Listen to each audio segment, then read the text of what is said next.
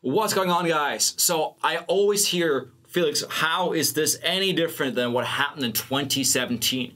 We always talk about that 2017, the ICO bubble burst and crypto went into this long crypto winter. And essentially, many people think that crypto was over ever since. But how come the prices are coming back? How is it possible that Bitcoin is climbing out of its gutter, hitting $3,000, now back to $13,000, shooting for what many people think is a new bull market with new all-time highs?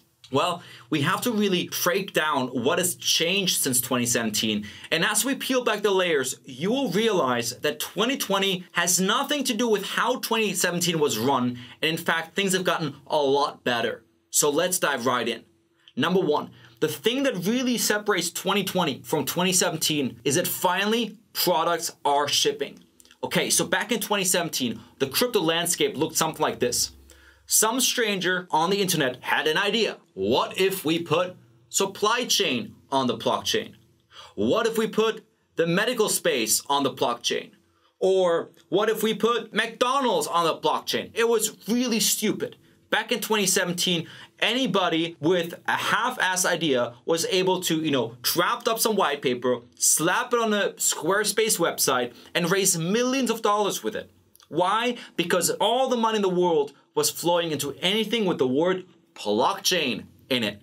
In fact, we saw this happen when Long Island Iced Tea, an iced tea company, renamed itself to Long Island Blockchain. And all of a sudden, their stock went up like 300%. Okay, so 2017 was all about ideas and promises and a lot of talk. Meanwhile, over the coming years, the interesting thing that happened in January and February of 2018, ICOs were still raising about $2 billion a month. Okay, and then as the months progressed, fewer and fewer and fewer dollars kept going into crypto. In fact, by the end of the year, all the different crypto projects combined only raised about perhaps $30 million a month. Right, so that number declined by a factor of about 100x. So as less money came into the industry, less BS project kept getting funded. So ultimately, what ended up happening is that only the legit builders, the people that actually wanted to deliver on their promises, stuck around, and all of the talkers, all of the scam artists, all the frauds got filtered out. Okay, and then to take this up further, even though there was a lot of really bad apples back in 2017, there was also plenty of legitimate entrepreneurs that came here to build, that truly believed in the decentralization revolution. And what ends up happening is if you combine talent with billions of dollars of venture funding and you give them some time, like for example, say 3 years of bear market, you end up coming out with incredible products. So while 2017 was known for a lot of promises and white paper dreams, we now have real life products and we're seeing an avalanche of them, right? So you see, number one, of course, ETH 2.0 about to launch, but let's forget about the words that say about. Let's just focus on what's actually launched. We have Compound, we've got Aave, we have Maker, we've got Melon, you've got the entire DeFi ecosystem and universe that you and I can use today to get a decentralized loan, set up a decentralized fund, do decentralized swaps, right? Right now, Uniswap is doing more volume than most of the decentralized players out there. So truly, we've gone from these ideas and dreams to real world products with real execution. That is the number one biggest difference between 2017 and 2020. But let's dive deeper. Number two, users. Now, it's great having an amazing product, but it really is of no value having an amazing product that nobody wants. So what we saw happen in 2020 is this explosion of usage, because even though we've had DEXs, decentralized exchanges, for quite a while, right? When you look at the graphs of how the volume on these exchanges is changing, right about February and March, we started seeing a significant uptick where the usage started to double almost every single month. And we've went from being about flat on decentralized exchanges to going vertical, parabolic on almost any decentralized exchange. We've seen Kyber take off, Uniswap take off, Balancer take off, 0x, you name it. Almost all of the AMM pools have really dominated. So almost on any single measurement, whether that's DEXs, whether that's decentralized funds like Melon, whether that's even Bitcoin users, how many people have wallets? every single fundamental statistic essentially on the crypto ecosystem has gone significantly bullish already towards the end of 2019. And this is where I became very, very bullish on the space, because while I saw prices kept declining, I also noted that almost every single fundamental data point started going up and making higher highs even. We saw security like hash power going higher. We saw number of wallets going higher. We saw TVL in DeFi going higher. Everything started going higher. And here's the truth. When it comes to fundamental investing, sometimes the price lags. Sometimes the price front runs fundamentals. But at the end of the day, when you zoom out long enough to a long enough time horizon, fundamentals always catch up. If, of course, they're tied into token value. But it stands to reason that if a token accrues value by how many transactions they, for example, do in a DEX, then if the DEX starts blowing up, having more and more users, it's only going to take so long until the token also accrues in value. Number 3. Interoperability. Now, we made a separate video that you might find here somewhere where we talked about composability versus interoperability.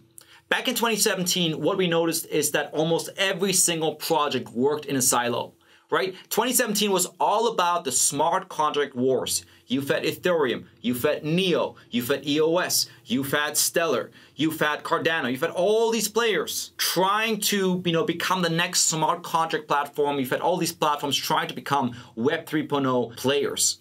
And they all were competitors, where the work that was done on Cardano was not helping the work that was being done on Ethereum. Now, we've progressed a lot from that. And in 2020, most of the focus, most of the development power is all happening on top of Ethereum, which leads to a lot of interoperability on top of Ethereum. So what we see is that we have the Compound team, for example, being able to use DAI, which was made from Maker. Meanwhile, we see Melon, the decentralized asset management protocol, for example, use Kyber Network, Uniswap, CRX. We see all these different players work together to create some truly amazing products. And that's when we really hit that escape velocity, because everything accelerates when you're able to tap into the work of others, where you don't have to reinvent the wheel every single time, where not everybody is chasing to build the same piece, but rather we're building this massive, beautiful puzzle, this mosaic, where one person contributes something, somebody contributes something else, and it keeps growing and expanding, and it all interacts. And that truly really is the beauty and the power of open source technologies like the entire crypto ecosystem. And that's what it's allowing it right now to take off so much. Because where in the past we all chased the same goals, now there's hundreds of projects, thousands of projects, all pursuing different little niches, from governance to insurance to gaming to NFTs to asset management, DEXs, derivatives, you name it.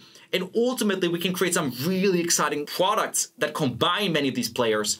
And that is also what makes it so incredibly different from the dreams and the ideas and the almost cutthroat environment that we had in 2017, where everybody's just trying to become the next Ethereum. Number 4, the institutions are taking note. Look, one of the most famous headlines back in 2017 was where Jamie Dimon, the CEO of JP Morgan, said that Bitcoin is a fraud. And then this year, JP Morgan came around saying that, Bitcoin could significantly outperform gold, as it might be the best hard asset. So all these institutions have turned a full 180 and really come back to recognize and realize that, we can talk all the shit that we want about Bitcoin and decentralized assets, but the truth is they are the future. So we can keep hating on them, or we can partake in them. So while 2017 was all fighting it, ultimately now they're joining. And as the old saying goes, first they ignore you, right? That was perhaps 2010 to 2014. Then they laugh at you. That was perhaps 2014 till 2017. Then they fight you, which was perhaps 2017, you could say till now. But ultimately, they join you and you win. And I think this is really the phase that we're slowly entering, where the ridicule has ended. The fighting is slowly coming to a stop. And instead what we're seeing is cooperation with policymakers. And we're seeing big companies like PayPal, like Square, joining in the fight instead of trying to shut it down. So this fact that we see the institutions now no longer pushing back or ridiculing, but instead joining the fight, is making digital assets really incredibly defensible and almost near immortal, because now to fight digital assets, you also have to fight some major players, some billion-dollar entities that have the legal departments, that have the backing to really push back. Right? It was easy to stomp on Bitcoin when, there was very few players with small war chests. But now those war chests are growing, and our legal departments all around crypto, whether it's the Coinbase legal department, the Binance legal department, you name it, has enough firepower to truly put up a fight where that was simply not a reality in the past. And the way it looks is this is really just a start. Right? We see more and more asset allocators investing in digital assets like Bitcoin. We see more and more payment processors like Square and PayPal pull the trigger. So ultimately, this is just the beginning of the wave. And that is something we did not see in 2017. And last but not least, number 5, the space has overall become significantly more sophisticated. We've gone from a group of philosophers to a group of really more tech-oriented leaders that focus on the application of how it's actually being used. There's a lot of credit to give to the early Bitcoin founders and leaders in the space. But ultimately what we notice is that in the early years, a lot of the Bitcoin community, a lot of the decentralization community was focused a lot more around the philosophical outcomes of decentralization. And those were important discussions to be had, because ultimately it was that vision, it was those ideas that really created that fire that brought so many people into this industry, right? But whereas we saw the peak of all of this sentiment really was shown in the whole ICO mania, because that was the peak of, philosophical capital raising. Now we've come a lot further, where in 2017, you could raise money with an idea. Today, products are launching before they're even raising a dime. Right? We've gone into a completely different world where now DeFi protocols are launching with live products before they ever raise a single dime. And that's truly a huge change, because now we've gone from these idealists with visions and ideas to hardcore, tech warriors that are actually deploying products that can be used and are being used and can actually change the world. We're no longer talking about changing the world, we are changing the world. And that is so powerful, because ultimately that is what's going to lead to 2020 and 2021 and 2022 and 2023 being a much bigger bull cycle than we've ever seen before. Guys, with that, I think you can tell I couldn't be more optimistic and bullish on what's happening right now in the digital asset space, because truly we've gone from ideas to products. We've gone from silos to interoperability. We've gone from deserts of no users to millions of users using platforms like MetaMask, like Uniswap, you name it, to billions of dollars in TVL on DeFi. It's truly a changed world, and I couldn't be more excited, because I was here when it was a dead world. It was a ghost town during the bear market. And it's great to see all these projects and products finally going live, not just mainnet, but the amazing thing is that many of these products launched their mainnets perhaps in late 2019, early 2020, and many of them are already now launching their version 2s. Some of them are launching their version 3s.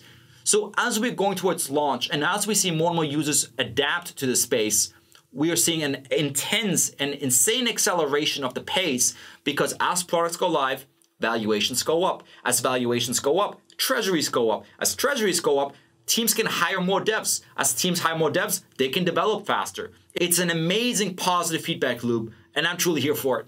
So guys, if you enjoyed this video and you want to dive deeper into the world of digital assets and decentralization, go check out our brand new course about the DeFi ecosystem. It's entirely free. You can find it at cryptocademy.us/DeFi, where we break down everything about, who are the big players, why is DeFi important, how is it accruing value, and so forth. No credit card required, no nothing. It's just free from me to you, a gift, because I want to educate more people to make sure that if money is flowing into this industry, I want it to flow to the right projects that are deserving, that are building. Because the truth is, as we go into bull market, there will be more and more scams, there will be a lot more frauds. So I want to make sure that we really support the builders that are paving the roads of the future of a decentralized world. So with that, guys, don't forget to like and subscribe, and I'll see you in the next video. Take care.